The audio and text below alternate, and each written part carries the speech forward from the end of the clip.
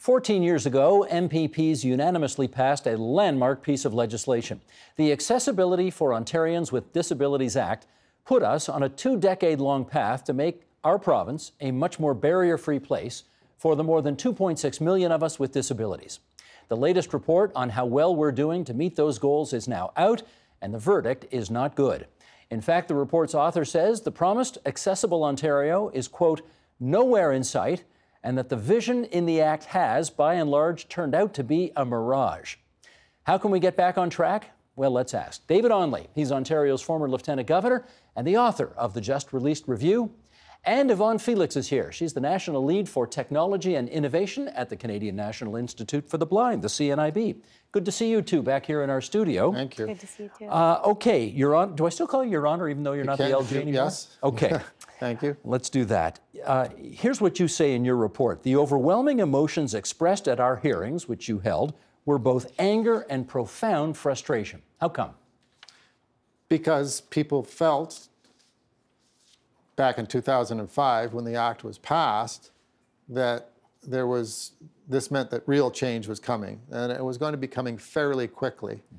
I recall quite vividly in our first meetings with the Minister's Advisory Council, Sandra Pupatello at the time was the minister, that we all just thought, oh, 20 years, yeah, we'll have it done way before that.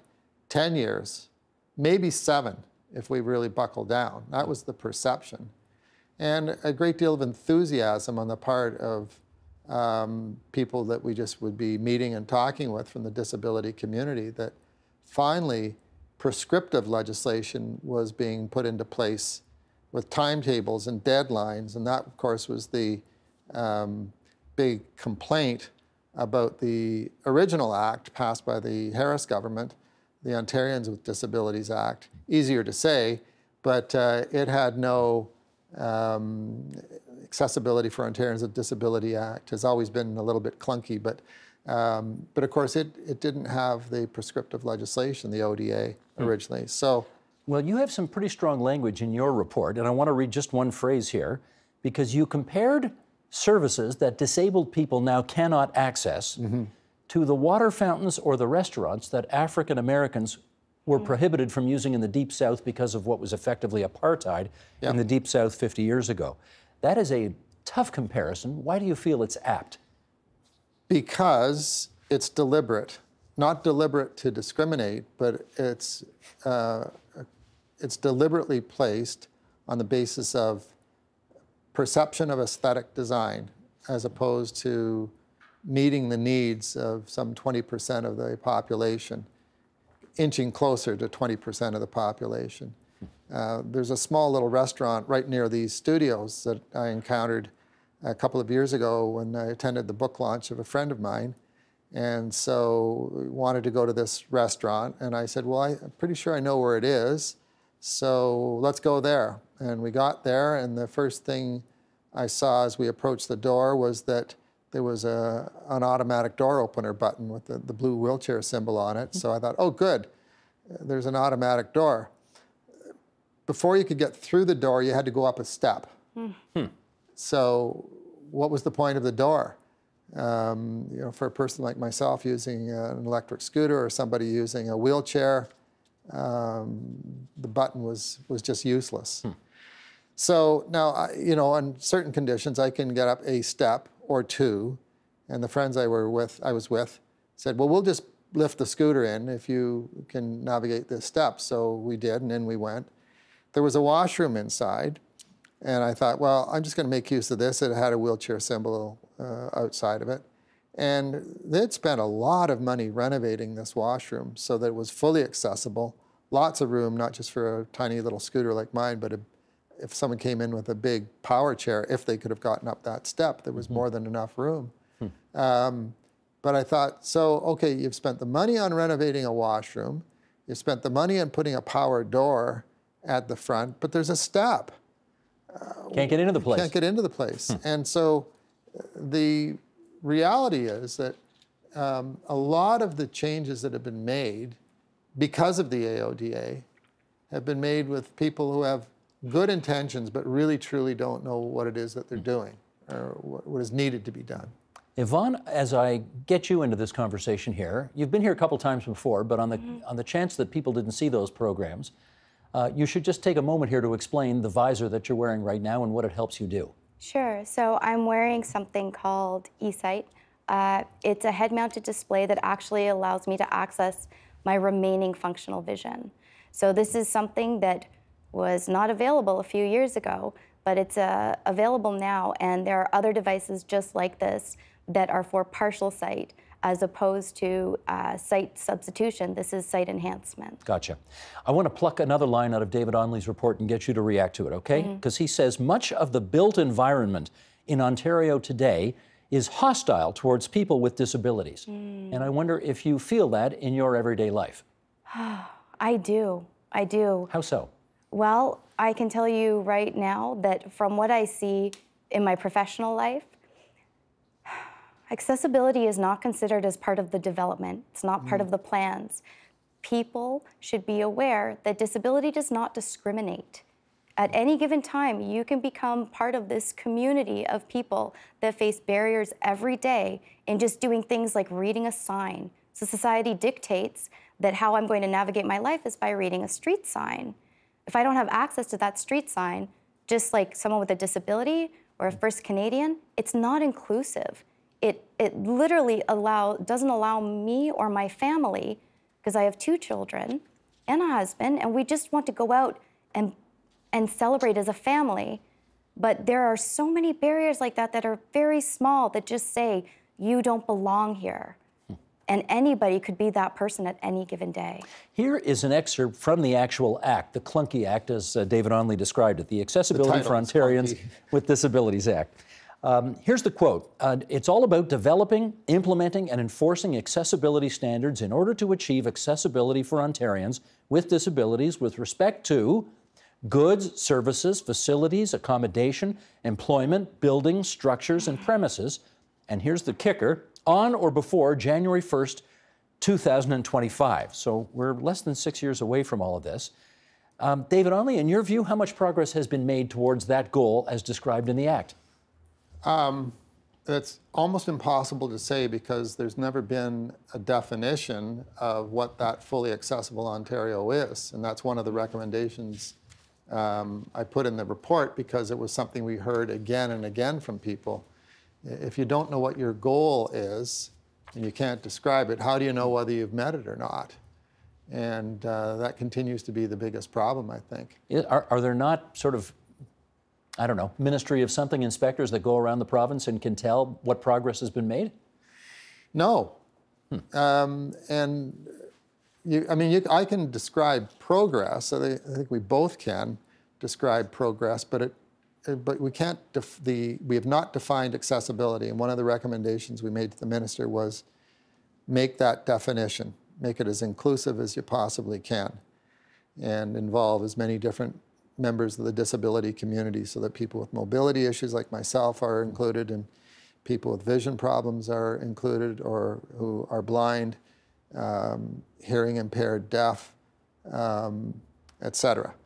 And come up with a definition. It will be a wide net that will be cast, but it will let us know whether or not in less than 6 years we've achieved the objective. Yvonne, what's one thing that the Government of Ontario could do that would make your life a little more barrier-free? One thing? Yeah. I know you probably got a list of 100. Yeah. All right, let's start with one. One thing would be, I'm going to get a little personal, being able to provide an equal playing field for education for my children. What does that mean? Well, it means that the environments right now, there isn't anything available for people who are able to participate, and there is a misunderstanding in what that participation means. So there's this sort of generalized standard for, here we have our checklists, we've done what we need to do, now you should fully participate. So as a working mother who also has a disability, I am obligated to go to work and pay taxes, which I'm more than happy to do, to participate in society. But when a working mother has to spend the majority of her time advocating for her child, that means I'm not able to fully participate, and neither is my child. That is one thing, access to education in an environment that is conducive to an individual and understanding that individual's needs.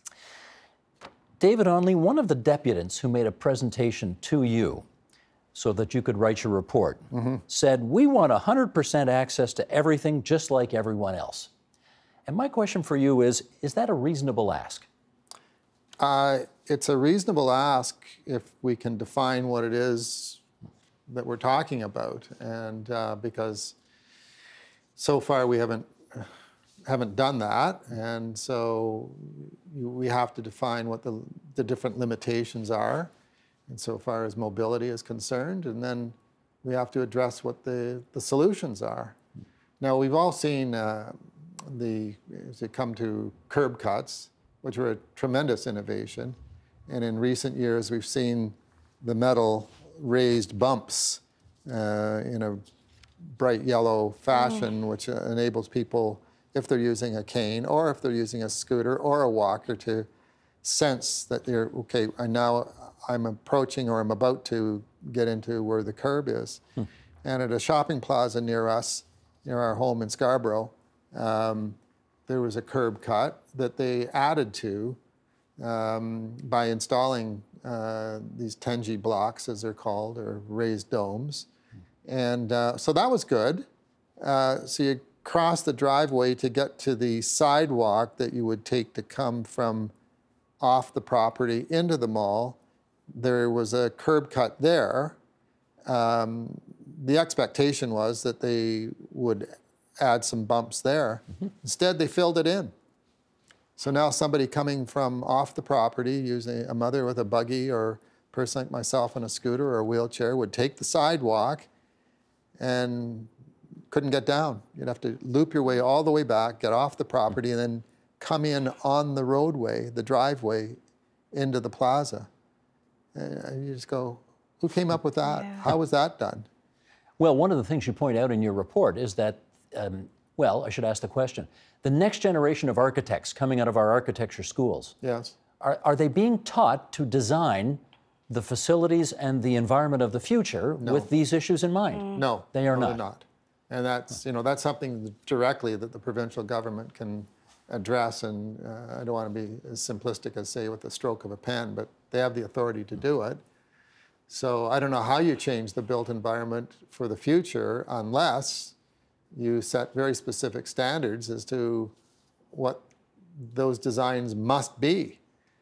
And I mean, there's some very, very talented people out there and organizations that are addressing this issue. Design Able is one of the ones that comes to mind. And they can go through any set of plans and provide the advice and give the instruction. But it's something that students of architecture should take into account, because in many instances, people with disabilities regard architects and interior designers as the enemy, the people who make my life difficult, the people who create barriers for me, because I can't use this facility because of your work, your design. You didn't think hard enough. You didn't do well enough. You've created a barrier that stops me from achieving whatever it is that I would like to achieve, such as literally going to a restaurant, as we talked about earlier, or to a theater or to any other place. Well, let me follow up with Yvonne on this angle.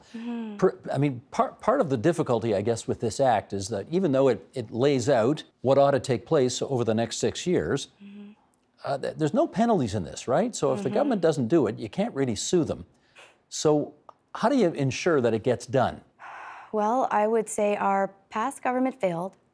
Our government now is failing. I have personally participated in many of these focus groups to give information. Something as simple as making sure there is a power source. Universally, this is where I would like to come from. Universal design means everyone. Everyone at this table right now needs to be able to plug their phone in for different reasons. If I can't plug my unit in, if I can't plug my phone in somewhere, that means I don't have access to navigation. I don't have access to people I'm trying to meet. I don't have access to a menu at a restaurant if I don't have a power source. That is very simple. I have seen designs prior to and asked for my input, and power sources are not considered to be an accessible means of development. In fact, I think coffee shops do the opposite. They purposely don't put power sources in there because they don't want you staying longer than the average battery life of a laptop computer, right? It's very frustrating. I bet it is. I feel sometimes that we're at a war that doesn't need to be fought. It's a great expression. Well, David Onley does say in his report, the general view is that strong leadership must start at the top with the Premier, the Cabinet, and senior officials in the public service. And his number one recommendation, Yvonne, is renew government leadership in implementing the AODA. Do you think that's possible? Do I think it's possible? Yeah. Do you think it's possible to engage this government on this issue? I think anything is possible if they're willing to listen. I'd be more than happy to speak with anyone personally to help them make that happen.